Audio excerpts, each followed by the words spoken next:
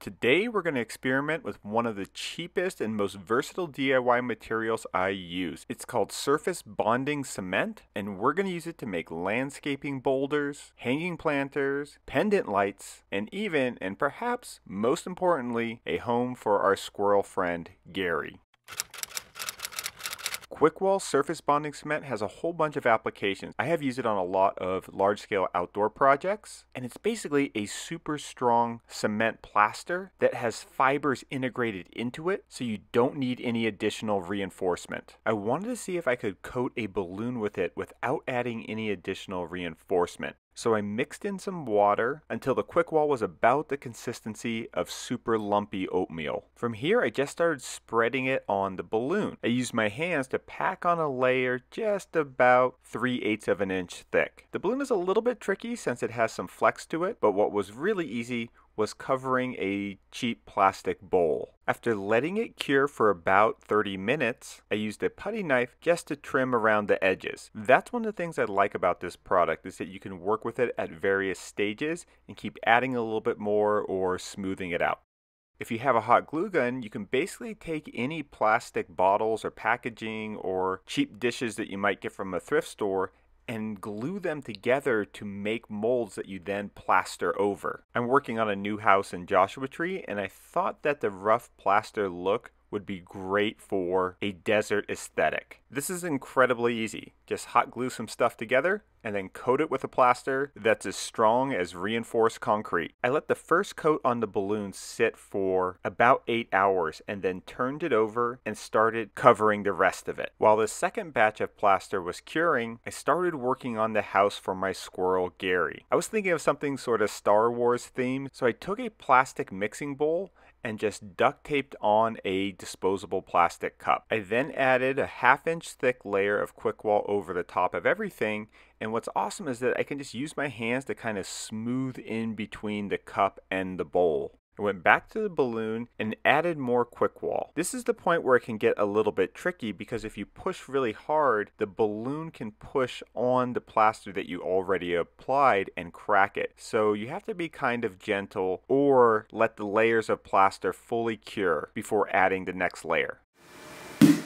I popped the balloon and applied a little bit more plaster around the opening, and then another thin, about, 1/4 inch thick coat on top of everything to smooth all the layers together. It's really nice because if the shape doesn't quite look like what you want it to, or there's a crack in between the layers that you applied, you can just add another layer over the top and it bonds them all together. The synthetic fibers in the mix are what give it its strength. But if you don't like the way they look when they kind of poke through here and there on the surface, you can just use a lighter or a blowtorch to just burn them away. Then about 10 seconds of sanding removes the burn marks. I've used this product to make landscaping boulders before, and this certainly would be a good place to hide a spare key under, but I'm interested to see if I can turn it into a hanging planter. So I just took some cheap twine and made a loop that I could then attach to 3 strings so that I can hang this, about 7-pound object. I added a second and final coat to the 2 lamps and to the plastic bowl molds. For one of these bowls, I thought it would be interesting to actually see if I could embed some wire in between the layers. So I just twisted some loops, placed them on the first coat, and then added a second coat of Quikwall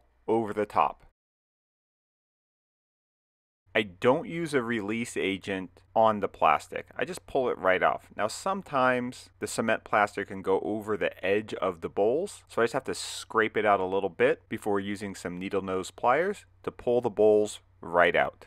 When removing the inner mold, I accidentally poked a hole in one of the pendant lamps, but no problem, I can just patch this right up.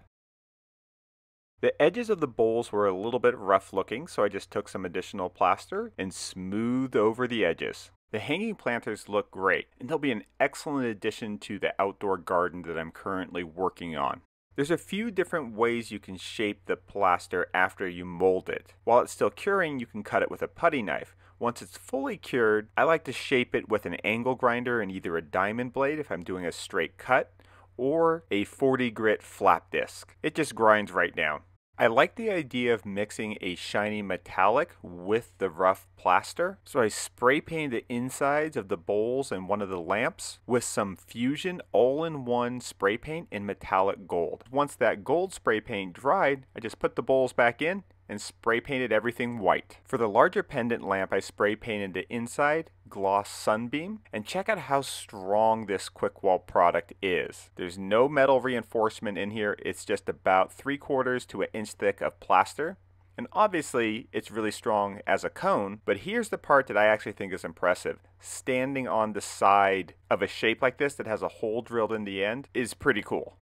It's about as easy to drill through as a cinder block, so I just started with a smaller pilot hole before drilling in a larger hole so I could feed the wires that I got from colorcord.com through the top to wire up the lamp. Now I prefer things that are a little more streamlined and slick looking, but out here in the desert, people love this kind of handmade plaster stuff and get really good money for it, so to each their own. But I do love me some Star Wars, and Gary definitely needs a new house. Jessie built them a little mini house over at her place, but we need something here at Maker Ranch for them to chill in. So I added another coat of Quikwall, and to finish this home, I wanted to try something a little different to really smooth out the top. So I just added some joint compound that was pre-mixed and typically used for drywall applications, and I just basically frosted it like a cake using my hands. And unlike a cementitious plaster, this plaster sands really easy, so it didn't take too long to sand it down and smooth everything all out. Gary seems to like his new house, although his motivation might be primarily peanuts. And very quickly, the much larger and meaner pirate squirrel moved in and tried to get in on the action. But Gary is quick and sly and quickly reclaimed the throne. If you want to see more misadventures from our various animals, be sure to follow my sister Jessie on Instagram. She does a really good job documenting their daily lives. We've been experimenting by building them their own kind of little garden playground area where we can feed them. And although it's resulted in a few turf wars, they seem to enjoy it overall. I'll put links to some of the larger projects that we've used Quikwall on. And if you're interested in the other concrete products that I use, be sure to go to quickcrete.com. Oh, and don't forget to subscribe if you haven't already. Thanks. Bye.